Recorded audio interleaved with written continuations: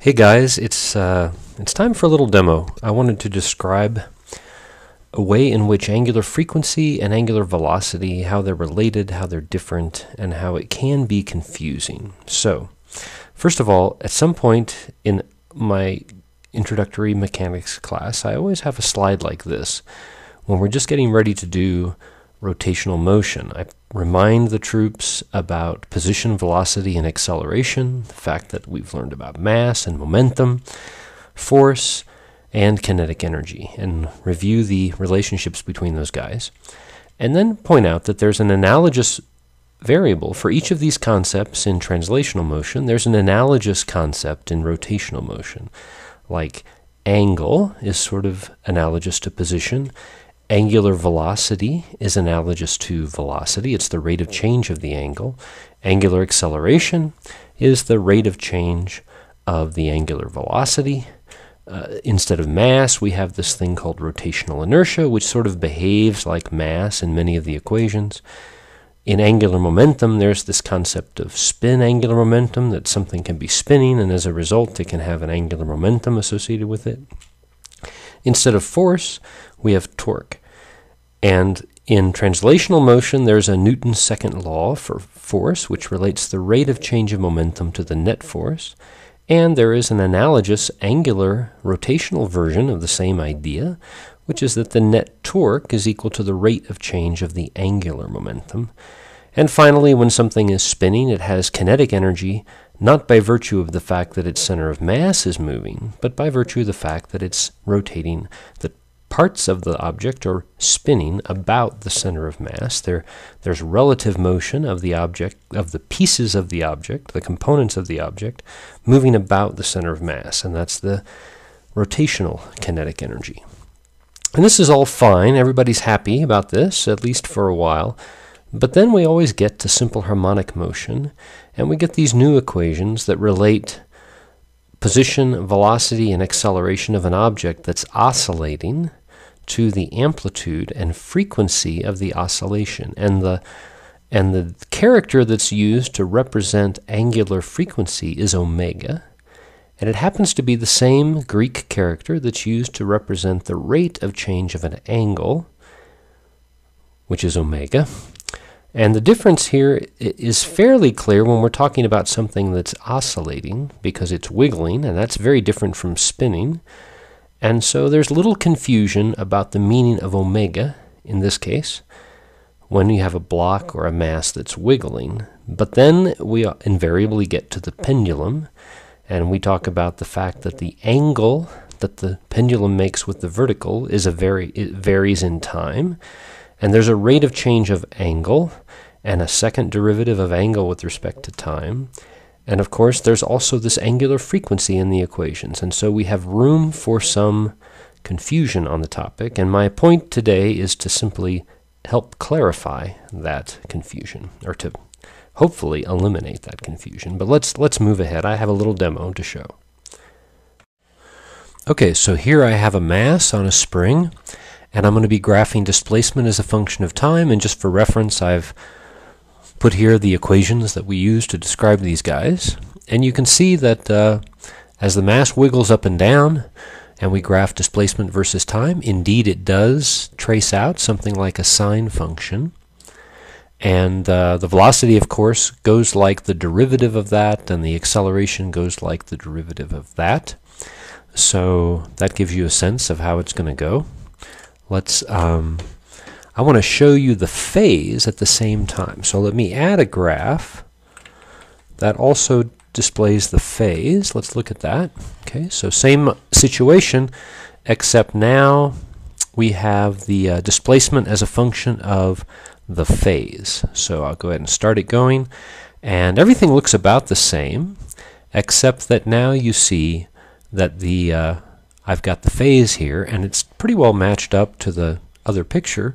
It's just that now, by the time the thing gets about to its peak here, that should be a phase of about pi over 2, and by the time it gets 1/2 of a cycle, we've got a phase of about pi. There you go, 3/4 pi, and then one full cycle, of course, is going to be right around 2 pi. So there you can see that that's 2 pi. So the point is, instead of graphing displacement versus time, here I have a displacement versus phase, and 1 full cycle corresponds to a phase of about 2 pi. Now what do I mean by phase? Phase is just omega times t. It's the thing that goes into the sine function. It's called the phase, and it's sort of like an angle.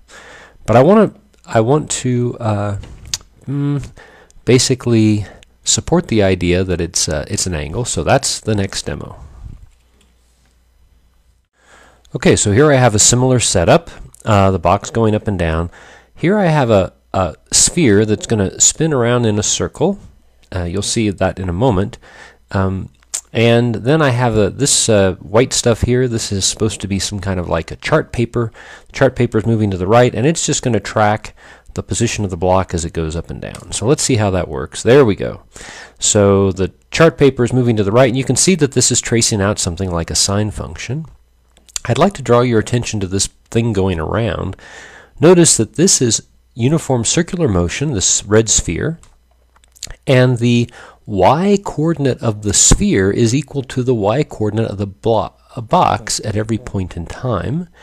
And the notion is that simple harmonic motion is just like uniform circular motion, except it's projected onto one direction. So if you take the y component of this guy, it's always equal to the y component of the box, so the box going up and down behaves just like the y component of an object moving in a circle. That's the idea. Now, what happens to the angle that this object makes with the horizontal direction as a function of time? The answer is it just grows uniformly with time.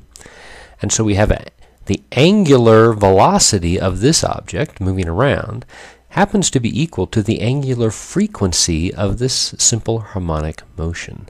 And that's the way in which angular frequency and angular velocity sort of come to have the same letter. The angle here is called the phase. It's the phase of this simple harmonic motion.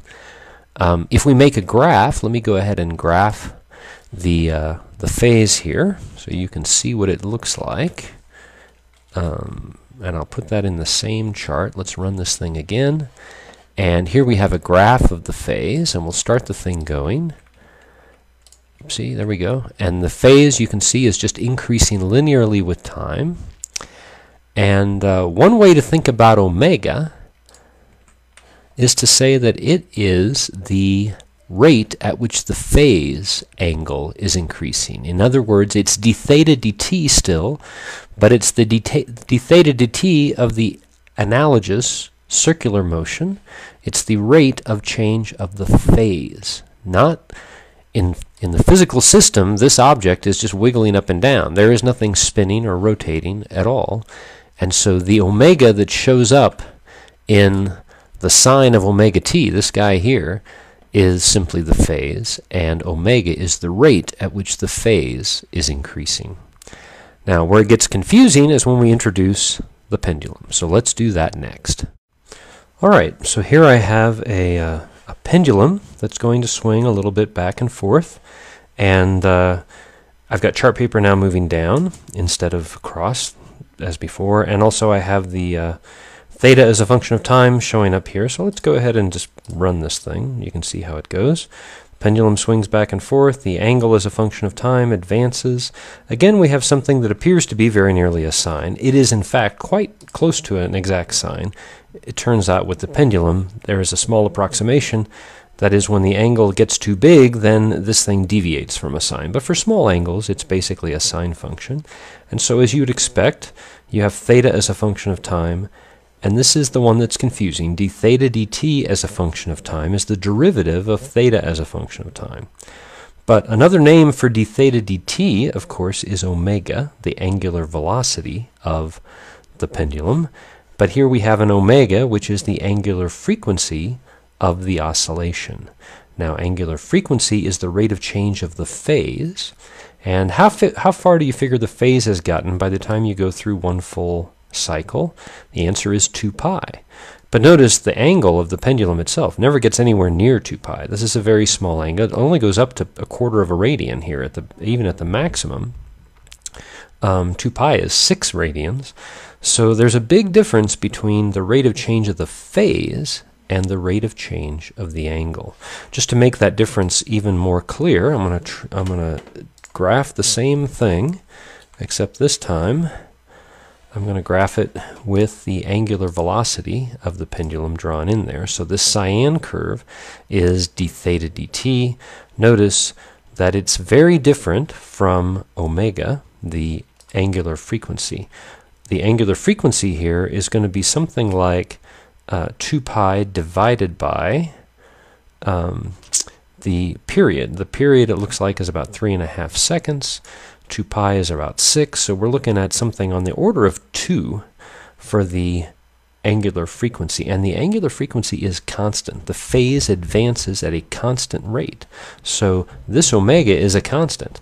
d theta dt is going up and down all over the place because the angle the pendulum makes switches back and forth, and it has a maximum value here. You can read it right off the graph. It looks like it's about 0.44, nowhere near 2.